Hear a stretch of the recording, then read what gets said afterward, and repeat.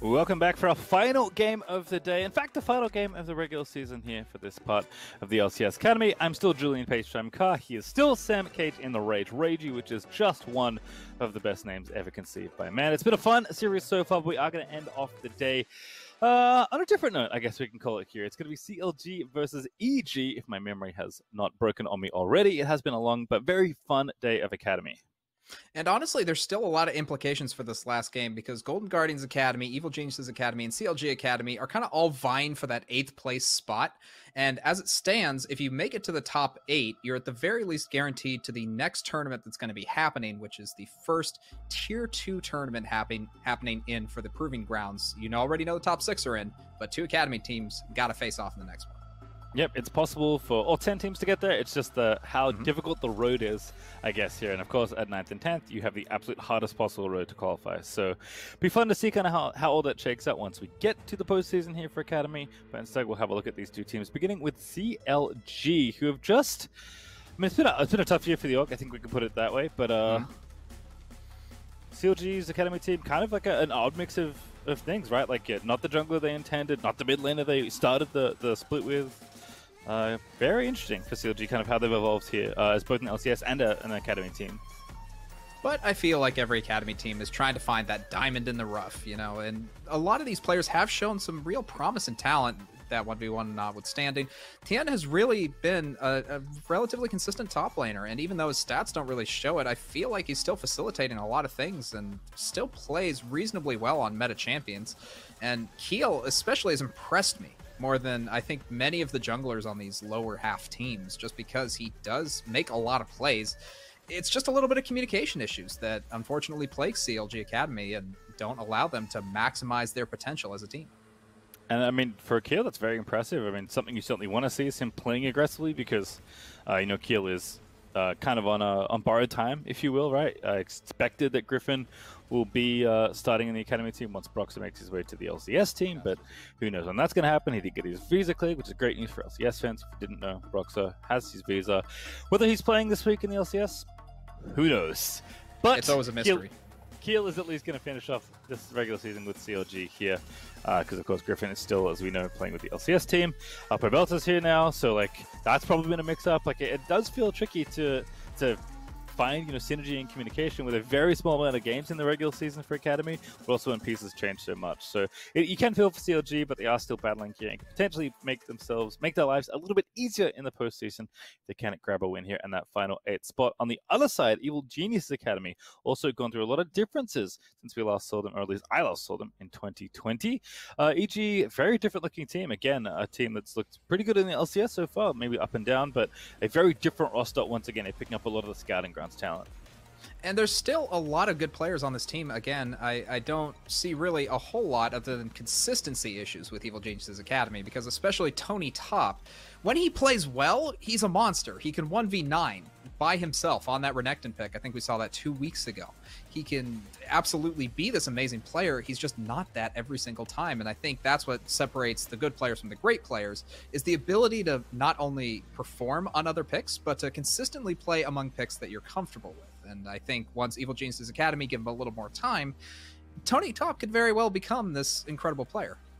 Yeah, I mean, that's one of the more exciting picks. It was the first drafted overall last year in Honda Scouting Grounds 2020.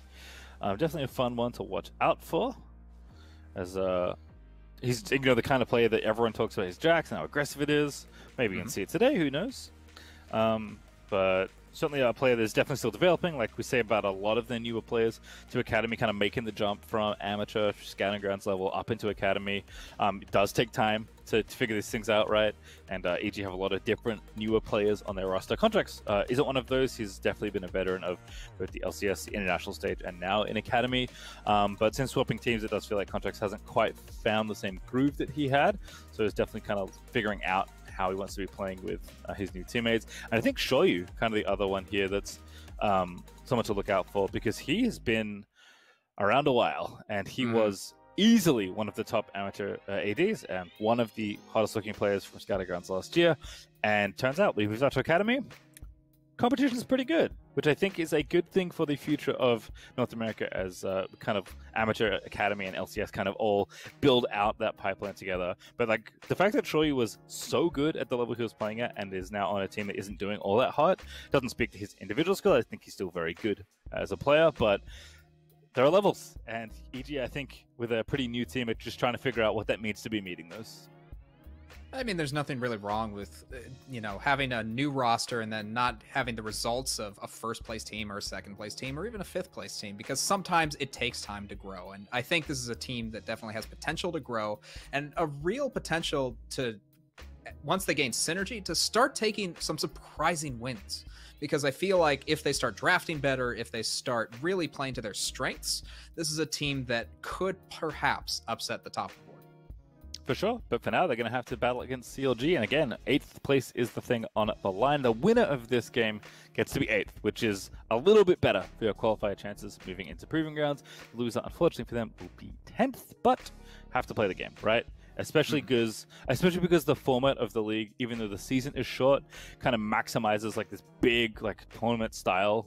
I have to imagine like bracket, right? Where I think 16 teams qualify through. How it's exactly laid out, I don't know yet. That's something we'll all find out together later on as Proving Grounds format is eventually unleashed. But like, there's lots of different teams kind of vying for attention there. The amateur teams are trying to prove themselves here. The academy teams are basically trying to navigate through what is now their newer, bigger playoffs. And you want that opportunity, right? So for either team, whichever path you end up going down, you do want to make sure you make it there at the end. Because like we've seen, the competition is very fierce. I think the amateur teams are very hungry to prove themselves against academy teams as well. I think we're going to see some really spicy matchups as we get further and further towards that scouting grounds, and really seeing how these teams pair up, not only the academy and amateur, but also just the amateur scene getting more exposure is fantastic, because a lot of these players are so talented and have the hunger to really drive it up and maybe even one day make it to the LCS and beyond.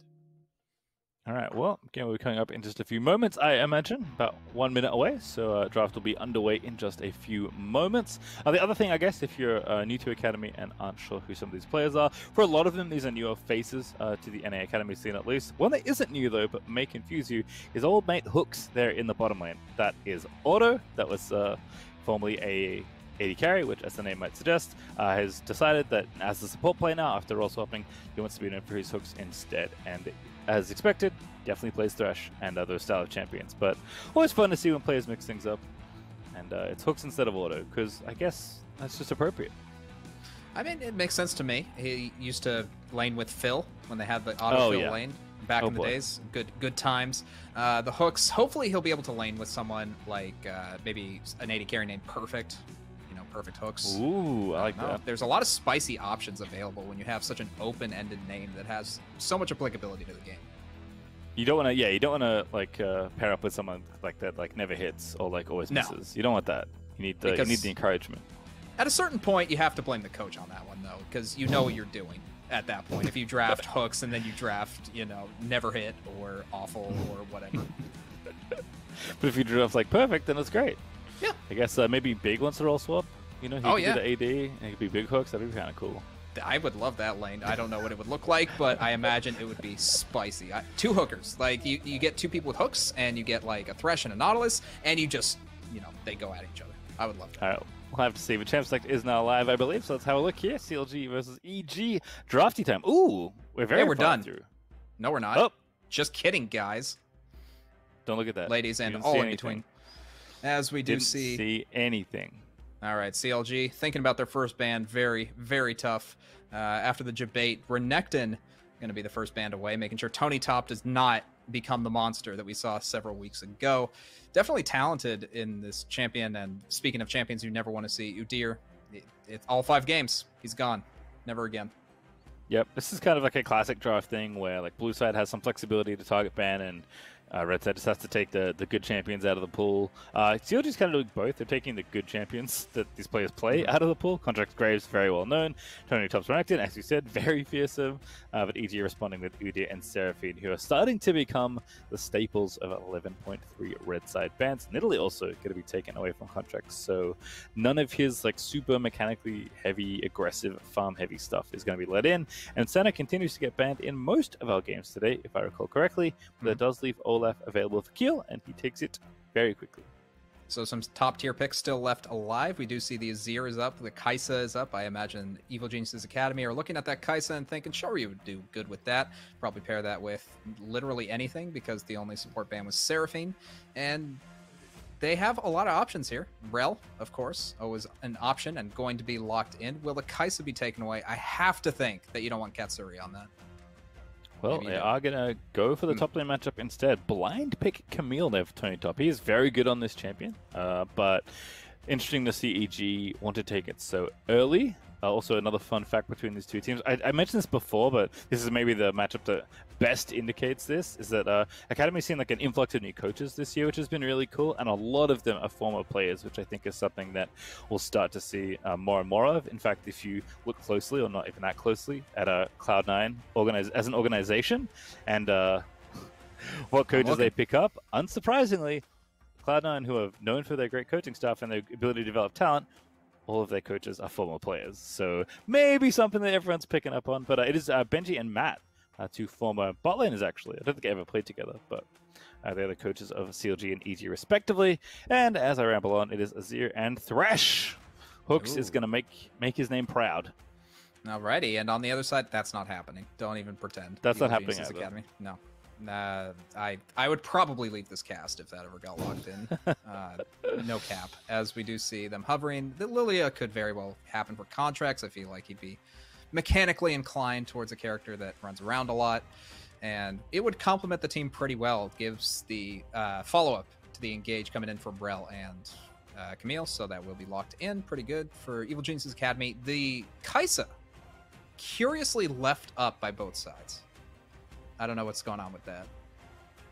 Maybe there's some secret counter picks happening. Who knows? Maybe she'll get banned. Very curious to see how that all works out. But 10 seconds for EG's first ban of phase number 2. And draft going a little bit more slowly. I think after the last draft, we kind of got spoiled for champ select speeds because Cloud9 and TL was so prepared that they basically insta-locked every pick. Felt like they didn't think about it at all. But I felt like it's going to get banned away, which I really like. It's a super strong AD, very good pairing with Thresh because Thresh gives Aphelios some ability he desperately needs. And of course, if you leave Aphelios alone in a team fight, he kills your whole team. So not a good one to leave up. And Aurelia also going to be banned away from Jojo Pyun. He's not really the best assassin player necessarily, but it is a counter to the control mages, especially the Azir that's already been locked in. So really trying to make sure Pobelter has the best possible time that he can.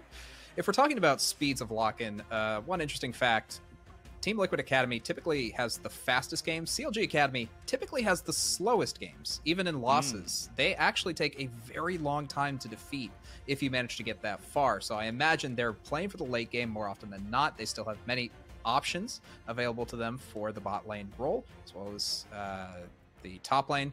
So they can scale up if they want to. Again, Kai'Sa, I am so bewildered that that pick has not been like picked up yet, has not been banned. Does Shoryu and Katsuri just not feel it? I don't know. I mean, Shoryu could pick for himself now. Kai'Sa's actually dropped all the way to first pick phase 2, potentially, if that's where she gets taken. Orianna and Gangplank with the other 2 bans there.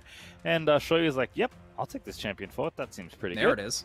Okay, so phase 2 of picks. That actually is going to be hovered. Maybe they heard me, and they lock in the Lucian. Okay, great. You got me. Yeah, that's good bait on that one. Lucian and Rel coming in as the bot lane, Shoryu and Mystiques. Yeah, I mean, could be Lucian mid, I guess, is the only other option. But we'll see. Lucian AD, I feel like, is something that I keep getting told is much better in bot lane than you might think, but hasn't come up all that often. We've seen it quite a lot in mid lane recently as a kind of counter pick to things like Orianna. Pretty good in those moments, but that's a Riven from Tian. Yeah. Because every top laner is also a Riven one trick. It's buried in there. They have it ready. I mean, I think that was Kumo's premier game from FlyQuest Academy. He came in with a Riven, got a quadra kill, I believe, in that first Academy game that he ever played. Samira and Kai'Sa going to be the last hover. Kalista as well. Okay, so this has been kind of an outside pick for a lot of professional players. They've been thinking, okay, so we have the Kai'Sa. We need something a little more aggressive and something that can fight short range. So that's going to be the lock-in, and Katsuri not going to be against that. Why are you hovering that, Mystiques? Come on, man. Don't do it to me. He's not going to do it to you, I promise. I know he's 10 not. seconds. I know he's not. But if he did, though. Again, I got dinner. I'd be solo casting. All right, Kaiser instead. So he's going to be Lucian solo in.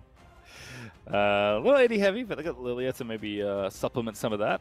I like it. EG kind of spicy here. Also, I guess Lucian into Azir makes sense. You just want to be aggressive because Azir left unchecked is a menace. So this is one of the ways, kind of like Aurelia that you were saying, where you can look to get play earlier in the matchup. But of course, if Pebelto survives the onslaught, might be a tough time here. Jojo Pyun also not going to be going all in with something like Ignite by the looks of things. So going to be a bit more of a balanced matchup there in mid, although Lucian should certainly expect to get ahead early. This is a surprisingly scrappy team coming in from Evil Genius's Academy. I would think that they want a more easy win condition, just try to play through a 5v5 team fight, but it looks like what they're trying to enable is to let Tony Top and Jojo Pyun and Shoryu kind of split the game as far as humanly possible. Maybe even go for like a 3-lane threat, and then try to get CLGA Academy off balance by forcing them away from the 5v5 team fight condition that they've been trying to build with the Azir and the Kalista specifically. Yeah, it doesn't look like it's going to be the most exciting thing to run head-on into CLG, so I imagine EG will be doing some skirmishing and some split pushing. Kind of feels like it's going to be a fun battle between the two top laners, but we are going to find out shortly how the teams do, because we are live into game for our last game of the day. It's in fact the last game of the entire Academy regular season for this time period in the year. No tiebreakers, nothing left, but CLG Academy versus Evil Genius Academy. And kind of a treat to send us out. Tony Top on Camille, one of his better-known champions. Not the Jax, sadly, but Tien on Riven, because like I said, it just seems like in every top laner there is a Riven main wanting to be unleashed, and this is Tien's game to finally unleash. I think that's like a requirement for Academy, is you have to have like a Riven as one of your top 3 played champions, and if you don't, then you're cut. It's over. There are like a unreasonable amount of top laners that have played or play in North America that were at one point Riven mains. Lolo, Broken Blade, Viper, Revenge, Kumo. A lot of options. I think all of them. I'm like, is like Licorice the only non-Riven man? I feel like he's played Riven though. It's not like he can't play the champion. Right. I'm sure if we dig deep enough, like every single top laner in history has a Riven as their one trick. At least one Riven game. I mean, it's very fun champion. I get it. Contracts here starting on the blue buff. Solo starts in the jungle here. Keel getting low, but that's part of the plan for Olaf. Yep, just getting up that axe. Just doesn't want it. Just getting the attack speed, you know. That's the trick with Olaf. You take the blue and the Krug at the same, or the Gromp at the same time. Easy peasy. And it's kind of like a big Krug. I'm there with you. It is. It's like a frog-looking rock. You know? You feel me on that pastry? I would hope not, because that made absolutely no sense. No, I'm here for it. Okay, great. Makes sense. It's like, yeah. It's game 5, folks. Frog-like. It is. It has been a long but very fulfilling day, as Tony Top has already been pushed in. This matchup, I'm just going to watch, because not particularly familiar with Riven versus Camille, if I'm being honest with you. But it seems like a lot of fun. It seems very skill-based. Yeah, I mean, there's a lot of dynamic things that can happen. I think Tony Top has the advantage just because Camille has more options for the ranged engage with the hookshot. But that's not to say Tien can't, like, find a means in, especially with the broken wings. That said, though, it just feels easier to execute from the red side. Right. Definitely a lot of ways to interrupt Camille hookshot potentially for Riven as well, but as you can see, this is kind of like Camille 101. If you get your second proc of Q, you hit him, probably winning the trade, especially if your passive is up. I've learned that Camille passive is the true power of that champion, or at least in the early game. Definitely. Then in the late game, it's like you just get Q2'd and your 80 carry explodes, and you wonder how you lost the game. And you're like, oh, we had an 80 carry. That's what happened. As we do see Tony Top just kind of pushing in. We'll be able to use that shield, as you can see, and also the heal on W. Since we are on 11.3, the 0.4 patch hasn't been applied for anyone, really, so we don't have the reduction on healing quite yet. We'll still be able to keep a pretty hefty sustain versus a Riven who inherently doesn't have any lifesteal. All right, well, Contracts was up there, but he was just making sure Tony Top could push in safely, which he has indeed done. Tien doing a good job of keeping the farm even, which is good to see, but looks like it was longsword many pots as the start, and he's now drank all of them. Bottom lane, Shoryu versus Katsuri here. Well, early lead here for the Kalista and Thresh. I guess we can expect that. Kaiserlins tends to be pretty chilled out, even with Halo Blades for a bit of earlier game power. And Rel especially is like, Rel does not inspire like absolute lane dominance to me. No. As a support, she inspires like, oh, a fight starting? Yeah, you got it, Chief. And then everyone explodes because her engage is just so good. Although we have seen some good Rel plays. You can get it done. You can, and generally disengage seems to be the name of the game, especially when you have such a scaling carry in the bot lane with you. So Mystiques is playing this about as well as he can. We'll both take the back at this point just to make sure they're ready for Dragon, which is spawning up in 10 seconds. Looks like it will be a Mountain Dragon to start us off. And who is the jungler closer? It's Keel. Is actually towards the bot side. Contracts deciding that this top focus for Tony Top is going to be the win condition for this game. It's a pretty good win condition if Tony Top's performance at Scouting Guides was any indicator. Even though he's obviously played a lot more games since then. This Keel is going to go ahead and sneak in undetected with the sweeper running and solo out this dragon. Doesn't need the help, will be provided some by hooks just because might as well get a bit of extra safety and damage to Olaf.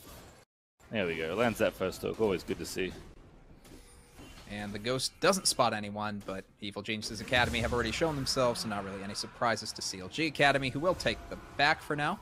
Keel's going to be safe for the moment, and you can see Jojo Pune actually earning a bit of an advantage against Pobelter, both in the push and in the CS department, so really making the most of this Lucian pick that it's not uncommon, but it's certainly not the toppest of top tier.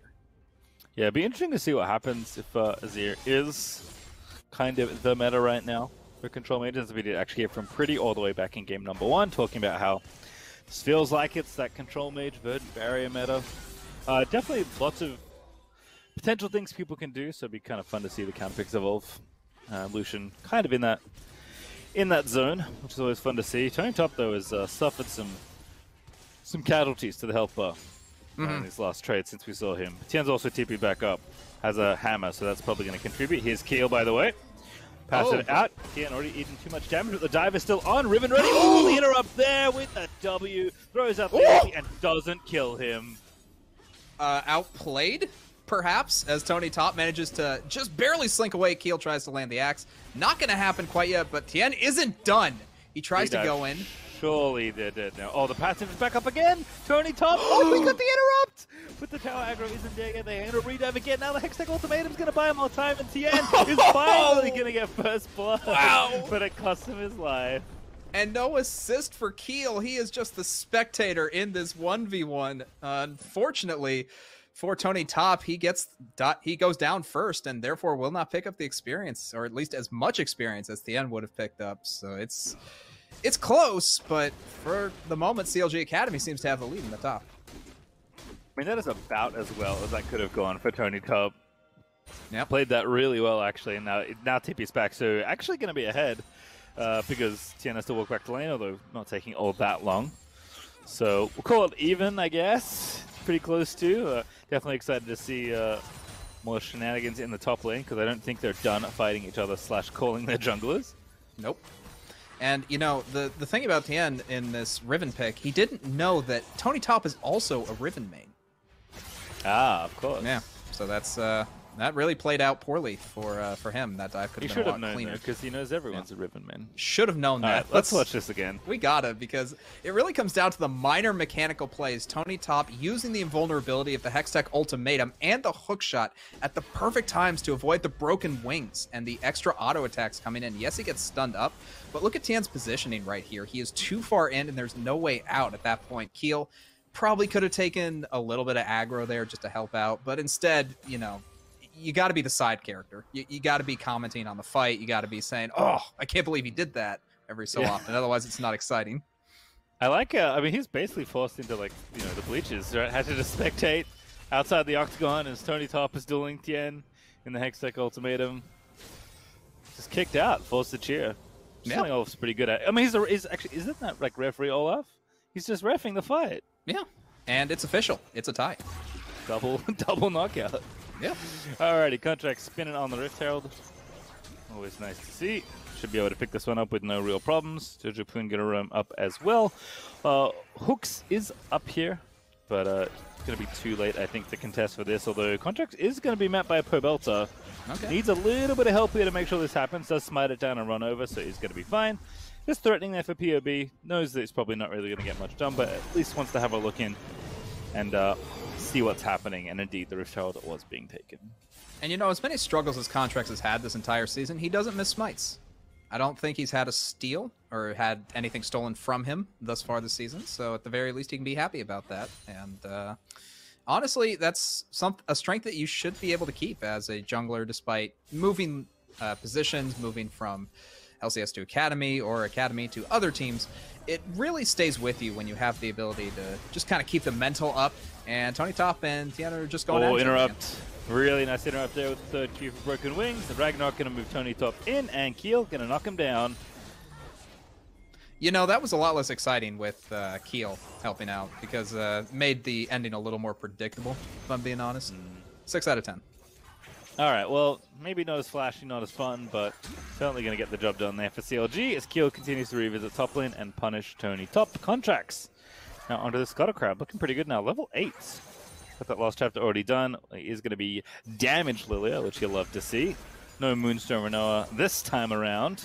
Have we seen a Moonstone all day? I don't think we have. No.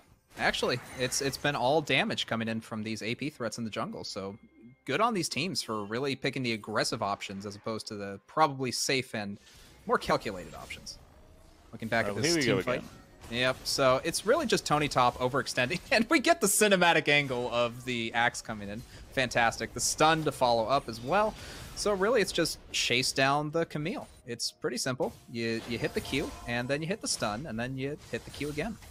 Yeah, Olaf. I mean, Tien had the interrupt unlocked, didn't even need to use the W to knock up Tony Top out of a hookshot. So once that happened, it was all she wrote. Keel going to go ahead and grab the Drake. CLG actually up 2 Drakes to 0. 3 kills in this game, but as many Drakes for CLG as they have kills, which is actually usually a good thing in the early game. Oh, go to sleep.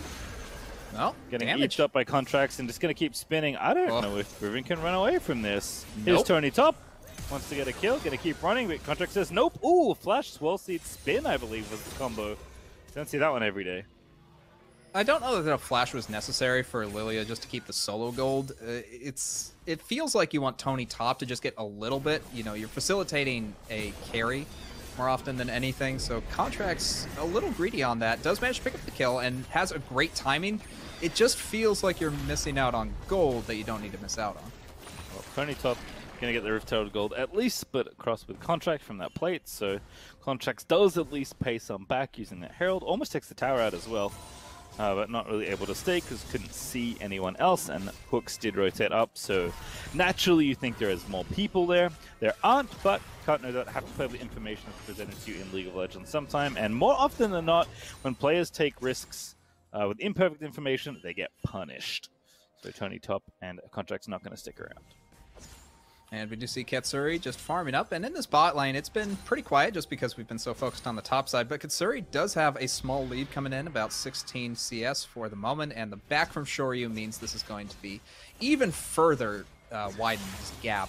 And I feel like Katsuri is exactly where he wants to be. He wants to be ahead in the early game, making sure as we get to the mid-game skirmishes that he's able to bounce around the threats that are going to be coming in from Evil Genius's Academy, specifically Contracts and Mystiques, just because the others are going to be probably much more mobile and much more of a threat that Kalista won't be able to deal with.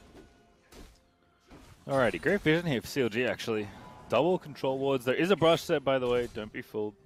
I know the Ocean Rift spectator mode sometimes forgets that brush exists, but it does. It's real. It works, I promise. It's there. And CLG have all of that control. I mean, 2 minutes 45, you have to feel like they're just going to waltz in and take that dragon as soon as it comes up. So EGA are going to have to figure out a solution for that.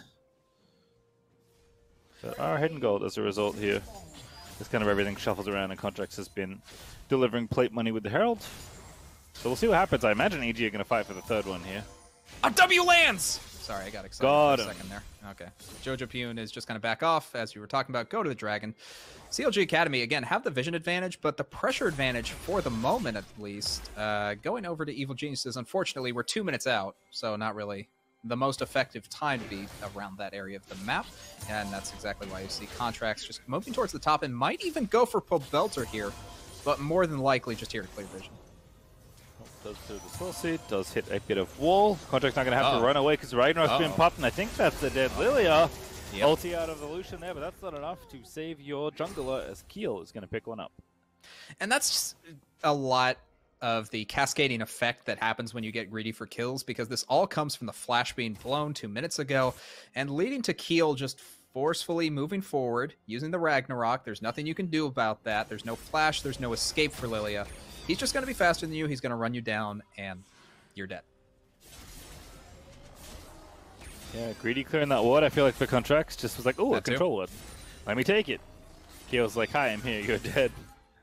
As Tony Top is pushing us in. Does have Trinity Force finish. In fact, it's a couple mythics on the top side of the map.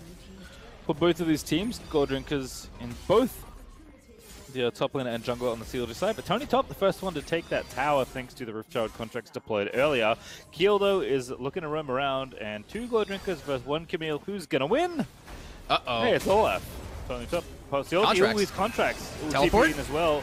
Going for it there, but oh my goodness, what? Contracts just disappears. It's a magic trick that he wishes not to repeat. As CLG walk away with yet another kill. And that's unfortunate. Just, again, no flash, no real means of escape, and no disengage coming out of this team without Mystiques. So if you ever catch out the Lilia and you're on CLG Academy, you consider yourself pretty lucky, because there's not really a whole lot you can do without flash. And Contracts, unfortunately, feeling a lot of pressure at this point in the game, hasn't been able to really move around a lot. The only kill he's gotten was that top kill that cost him his flash. Otherwise, he just hasn't really been able to make an impact quite yet.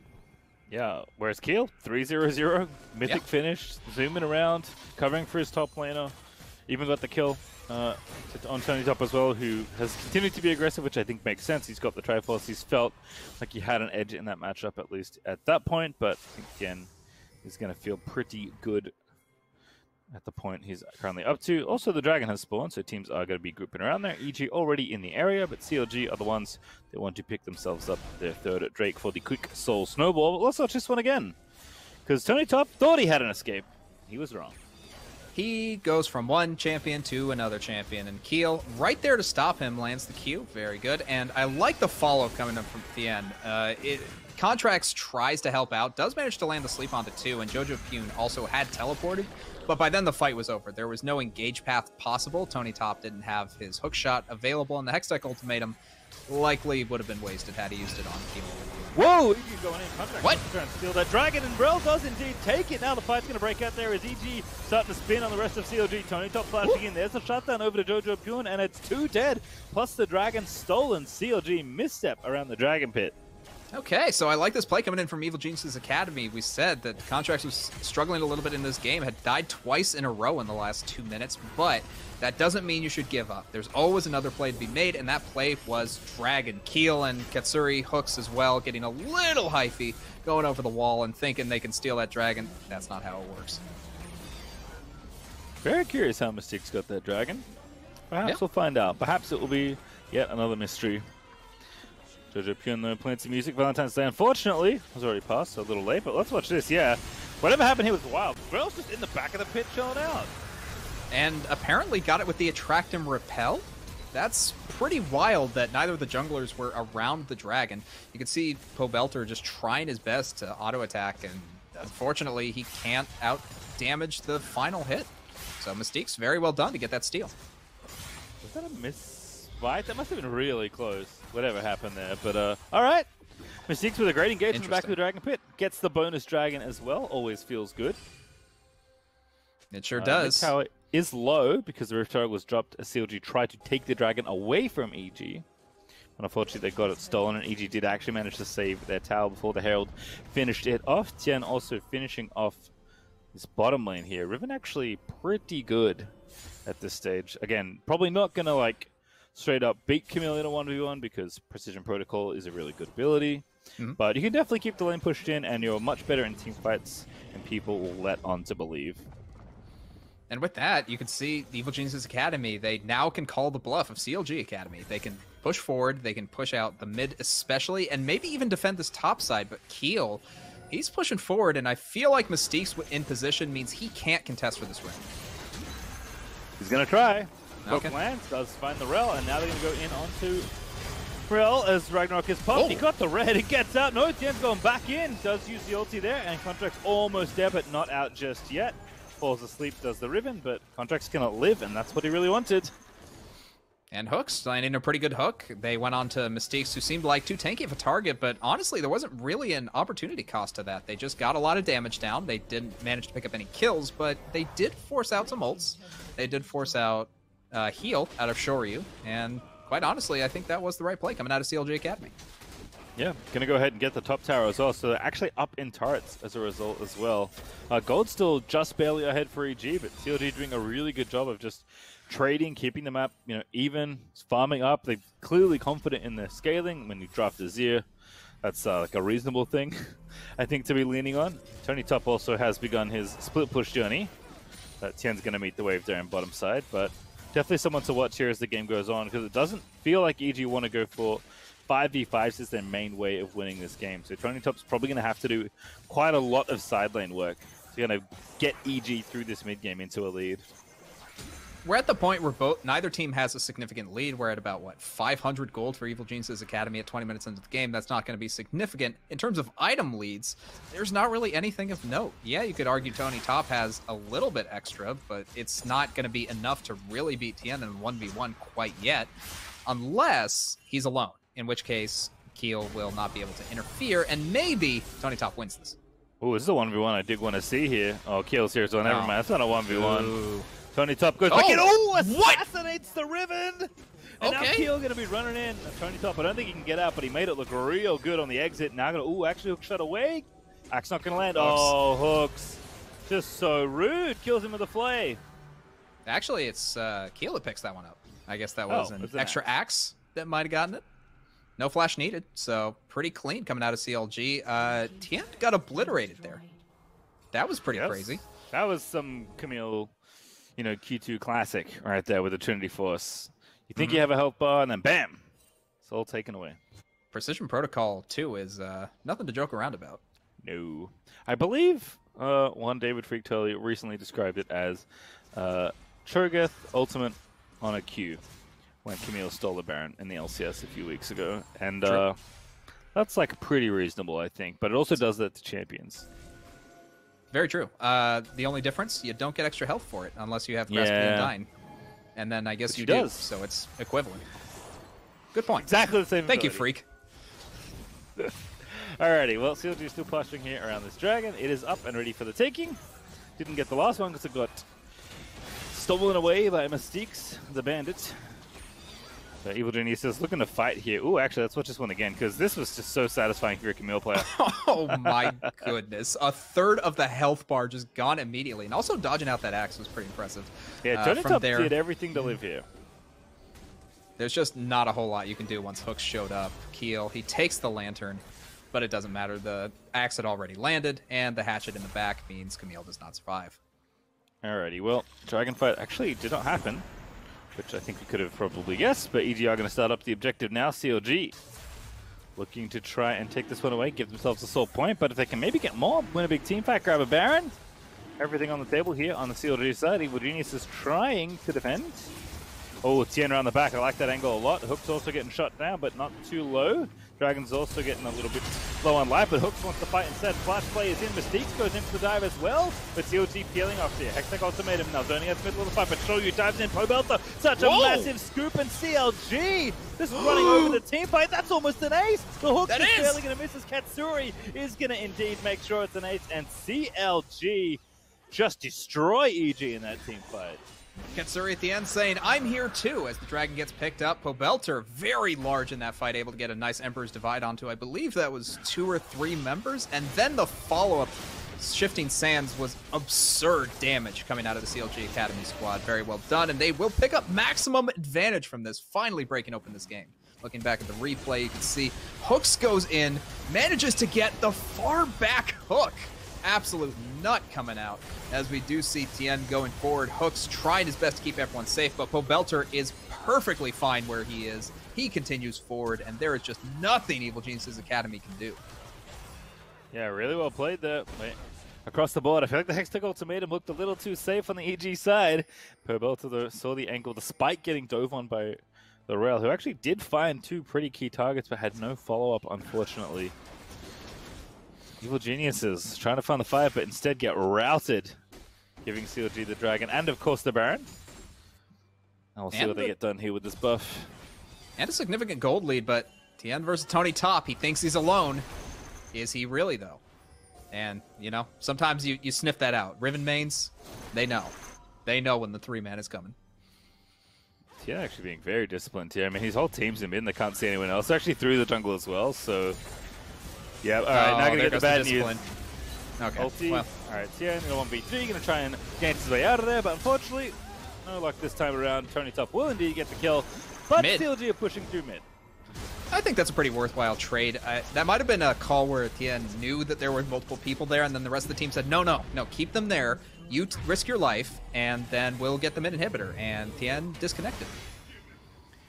Man, it looks pretty silly, you know, when you see Jojo-kun poking up towards the top half of the map. But EG know they can't win like a 5v5, right? When they have Baron. So instead they try and make the play on the side lanes, they get things pushed out, they get the pick on bottom side. They lose an inhib for it, which obviously isn't a good trade, but EG, I think, trying to find avenues back into this game, or even just to stay afloat at this point in the game, because there's a rampaging Olaf especially. Pobelt has got basically 3 items, can't be that far away from finishing that Void stuff at this juncture either. It's just so much power on the CLG side that EG like don't even want to try and do the normal thing and like poke them off the inhibitors, because I think they realize that it's not really going to do anything. Might as well at least try and make a side lane play. I like this call. Definitely trying to push up the top lane, make sure that they have easy access to the next Baron that's going to be spawning up after this buff is expired. And maybe even find the pick if Keel can fool someone well enough. Jojo Pune, not the fool though. Going to be able to back away from that Mystiques as well. Going to be able to back them up. So that's going to be another turret down. You usually don't want to defend this one at this stage in the game just because there is not enough space for you to back up. And with the Baron enhanced minions, that stays alive for the moment. Actually going to back up there for CLG. Maybe worried about more people reinforcing through the red buff area. So it's going to take some recall. Tien is getting things pushed out in the bottom lane. EG kind of forced to stack up here and defend this tier 2, but the assault has stopped for now on the CLG side. And looks like Baron is all but worn off at this stage. So CLG is going to reset, spend their money, and then look for another team fight.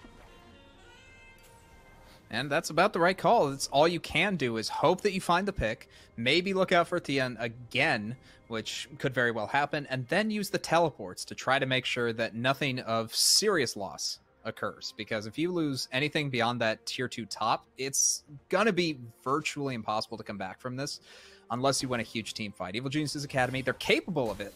They have the scaling, and dare I say, they're playing for the late game at this point. Shoryu and Jojo Pune especially are just waiting for that moment where they really come online and can burst over Pobelter, Katsuri, or even Tien if the opportunity arises. All right, well, CLG just walking it in mid here. Still have the supers pushing in. Dragon's going to be spawning in a couple. Pobelts are going to put up the Sun Turret in mid lane. They're going to get their wards down. So doing a nice job of just moving through and doing the requisite vision work here on the CLG side. Tony Top also a little too far forward. Okay, well, that's not that good. Doesn't immediately run into the enemy team and try and kill Camille. Oh, that hook though is maybe going to do it.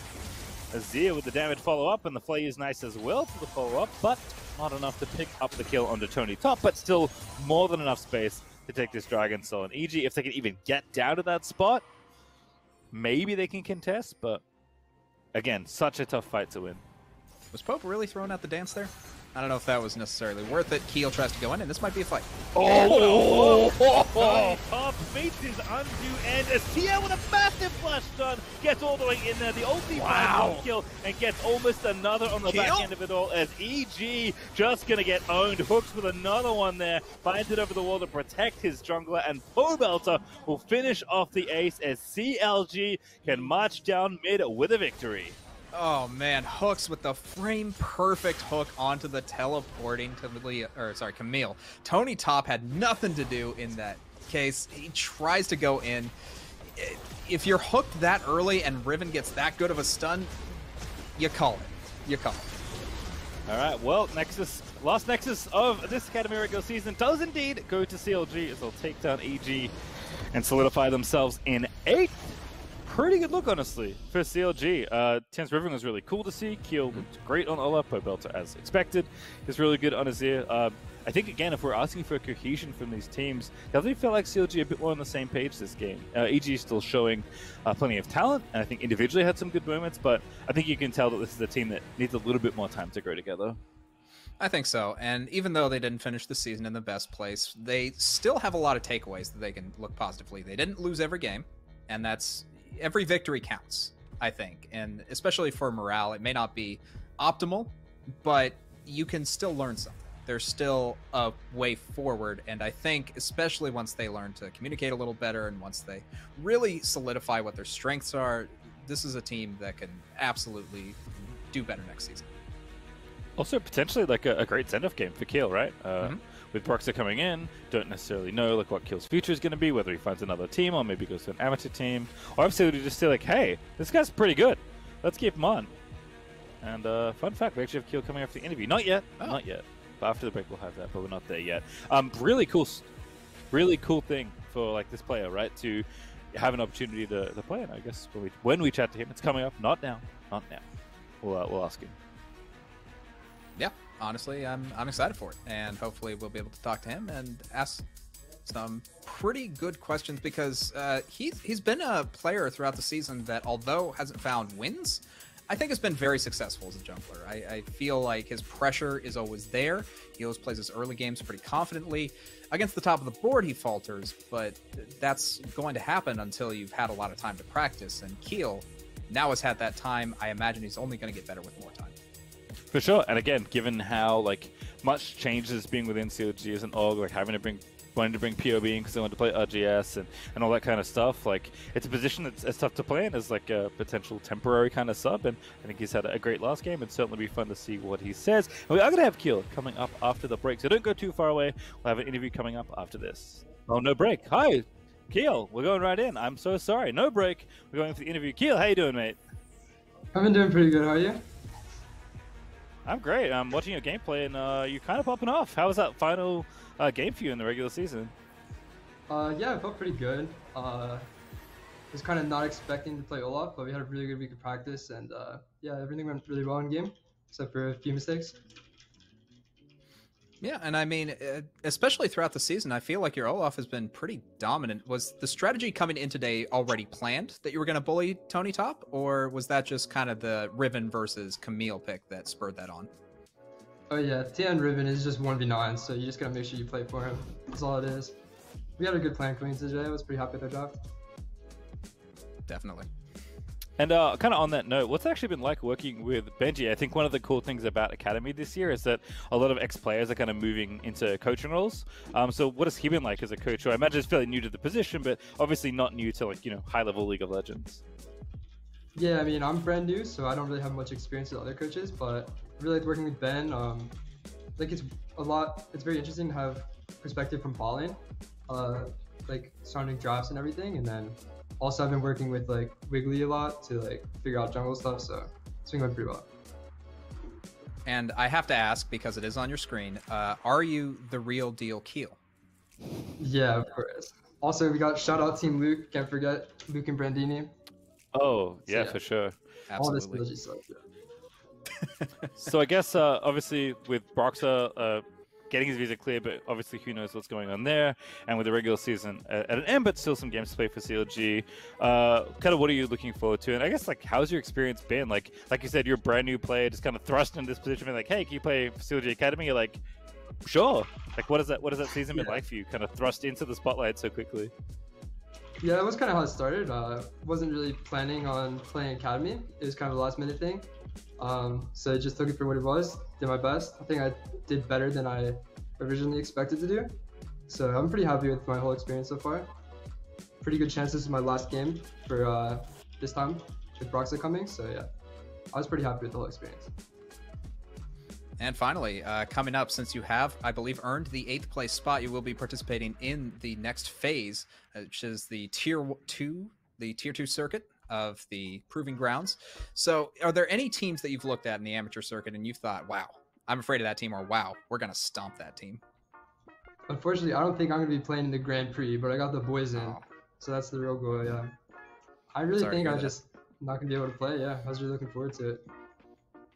Well, I doubt this is the last time we'll see you in this arena, so looking forward to seeing you play in the future with whatever happens. But Keo, thank you so much for joining us and chatting to us today.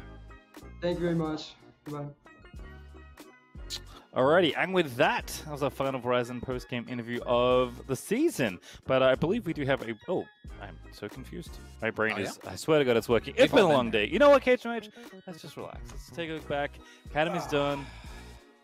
It's been great fun. Yeah. And I'm very much looking forward to Proving Grounds. I mean, honestly, there's just so much talent that's going to be coming in. Not only the academy teams, not only the amateur teams, but a full caster desk. I'm excited to see what those other guys are going to come up with, because they are some pretty crazy cats over there. Well, it's certainly going to be a fun one to watch, but we are going to finish things off now and say goodbye. Thank you so much for tuning in. It's been a great day. So thank you for having me, Academy. It's been a while. I'm very happy to be back. Thank you to Mr. Cage in the Rage for casting alongside me all day, and of course, our entire remote broadcast crew who have been amazing throughout this whole time. But for now, we are going to throw it to a break, and we'll see you for the Proving Grounds. Until then, see ya.